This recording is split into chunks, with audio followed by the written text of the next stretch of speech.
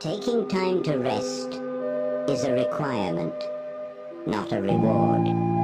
There's no need to earn it. Society tells us to push through, to hustle harder, to wear our exhaustion like a badge of honor. But rest is not something you earn after pushing yourself to the brink. It's as essential as the air you breathe, the food you eat. Resting does not mean giving up. It means you're gearing up.